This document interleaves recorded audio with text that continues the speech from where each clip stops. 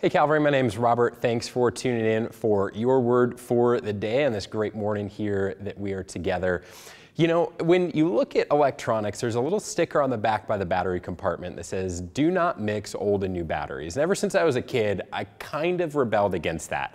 Because let's be honest, if your batteries in your remote are dead, there's a good chance that it's gonna be hard to find some unless you're the over-prepared, got the battery stock, in the refrigerator or somewhere. And so I was always scrounging from other remotes and things like that, and it always worked. So I went, what's the big deal? Until recently, I learned that there's actually a very valid reason. Maybe not for your remote, but for other devices, there's a really important reason not to mix the two. And without getting too in the weeds of details, basically, as a battery dies, the resistance for power to travel through that dead battery increases, and resistance causes heat.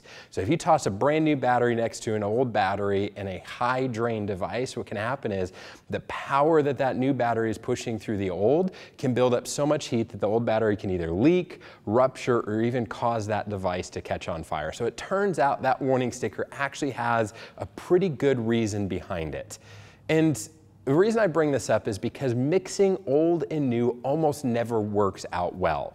You think about the beginning of the year when people have their New Year's resolutions, whether it be getting in shape and losing weight or getting their finances in order, it's always, hey, let's go do this. But what inevitably happens is, by mid-January or February, what happens is they're mixing old and new. They're mixing a little bit of exercise with their old eating habits, or they're mixing a little bit of saving in the bank with their old spending habits and credit card habits. The mixing of old and new almost never works, and Jesus touches on this.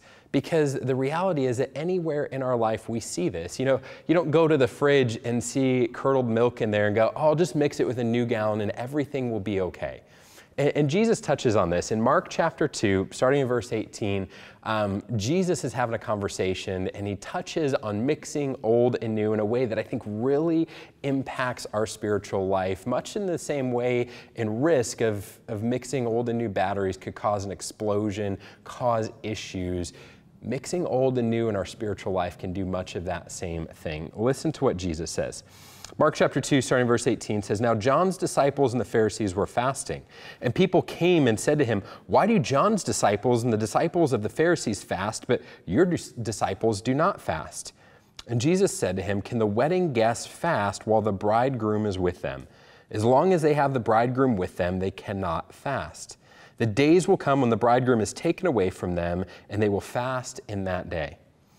Verse 21, he says, "No one sews a piece of unshrunk cloth to an old garment. If he does, the patch tears away from it, the new from the old, and a worse tear is made. And no one puts new wine into old wineskins. If he does, the wine will burst the skins, and the wine is destroyed, and so are the skins.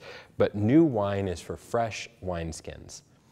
Now, he's using some examples there. If you're not patching clothes regularly or making wine in your basement, you may not 100% catch what he's talking about, but he's addressing the disciples' spiritual habits and how they were getting criticized by the religious leaders, because the religious leaders were wanting Jesus and his disciples to mix their old religious habits with Jesus' new religious traits and tendencies and promises. They're wanting to mix the old way of following God with what Jesus was saying about the new way. And Jesus is saying, you can't do that. That doesn't work. He elsewhere says that he's coming to create something completely new, not to create, a modification of the old, but to end the old and to begin something new. And here's what this means for us.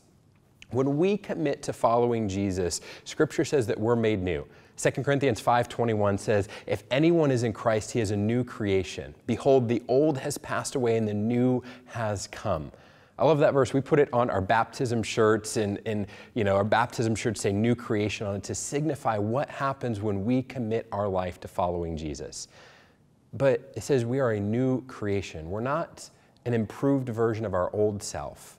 We're a new creation, it says. When we commit to following Jesus, we need to be willing to let all that old stuff pass away and to let Jesus come and create new in our life.